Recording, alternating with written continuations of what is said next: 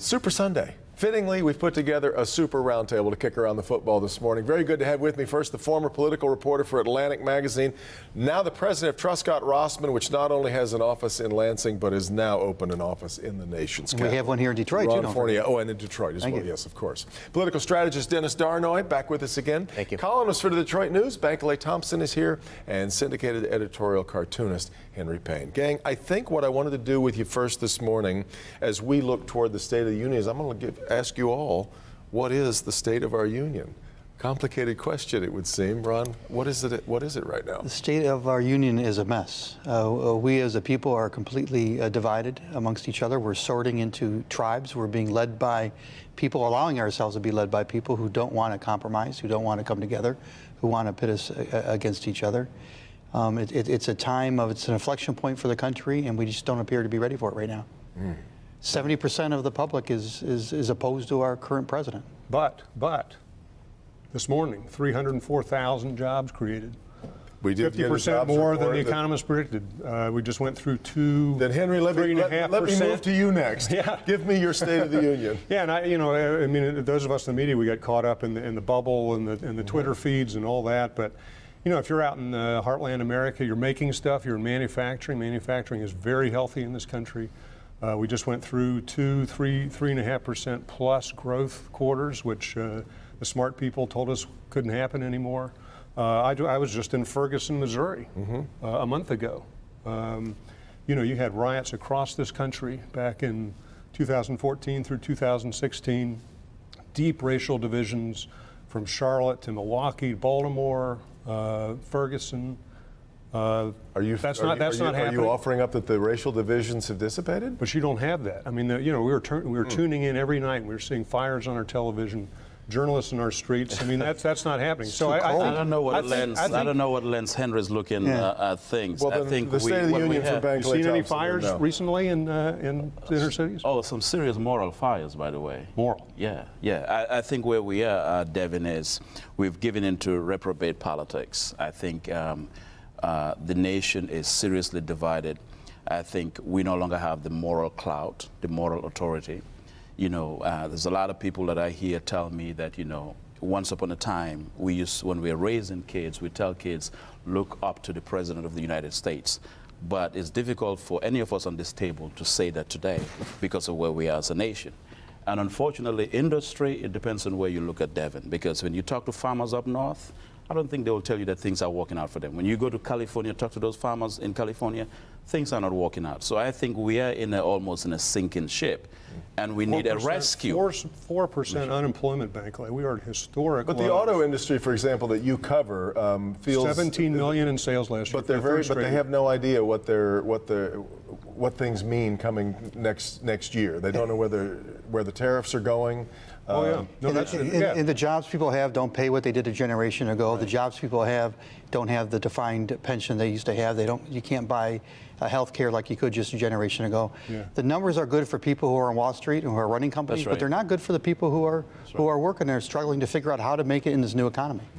Well, it leaves it to you then, Dennis. What's your State of the Union? And I think it's divided by perspective. I think that there are people that can look at things and see things that they're proud about and that they're happy about, and they can see optimistic things. And then there are other viewpoints that raise really serious questions. So depending on your worldview is how you see us as a nation right now. All politics is local. Correct. Very hyper-local then. I'm curious then as to what you made this past week, though, as the president said that he basically is not interested in what Nancy Pelosi or any of them are going to bring to him because there won't be money for the wall. We're headed, it would appear, for his emergency declaration. What does that do to us? As a conservative, I have a real problem with it because it's an expansion of presidential power and executive power, and whether it's a Democratic president or a Republican president, I think it raises real issues and real qualms, and any true conservative should have a problem with that.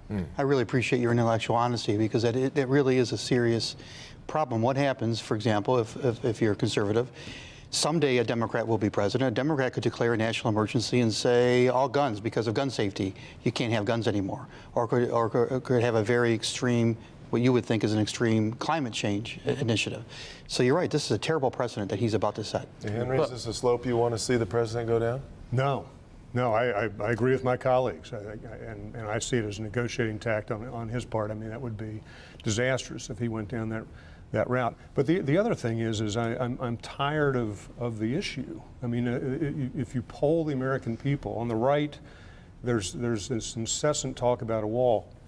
70% of the public doesn't think that's a priority. Yeah. That's right. Dead last right. on presidential priorities. Same thing on the left. The left is obsessed with global warming.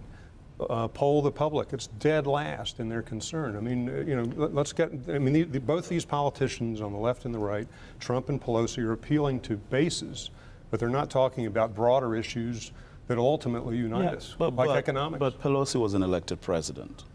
Pelosi did not put her hand on the Bible. Speaker of the House, third most powerful person in the government. I understand, but she did not put her hand on the Bible and swore to be the President of the United States. I think what we have is, it's unfortunate we don't have too many people who are willing to speak up. You have Senator Lindsey Graham, who once upon a time was a political statesman, now egging the president on this issue of a national emergency. So I think what you see is, even though we are still a nation of laws, not of men, as Mueller has proven that, but we're tilting towards almost authoritarian tendencies, where you have politicians in Washington willing to just give in because the president has made this declaration, like he's issued an edict, so everybody should just fall in line. You're the first person I've heard suggest that there aren't enough people speaking up in Washington right now, because it's deafening to me sometimes. Ron, where is this headed as far as this? We had this crazy moment this past week where the intelligence chief said, here's all the problems, and as Senator Peters just said, he didn't mention the one that the president seems to say is the biggest, and then the president kind of throws a lot of water on the people that not only are his intelligence chiefs, but he appointed them. I never thought I lived to see the day where a president of the United States would dump on the intelligence community, when a Republican president would dump on the foreign policy community, when a Republican president would shame and castigate the Department of Justice, when a Republican president would cozy up to the Russian prime minister and give the Russians more credence on our national security than his own intelligence community. It's deplorable.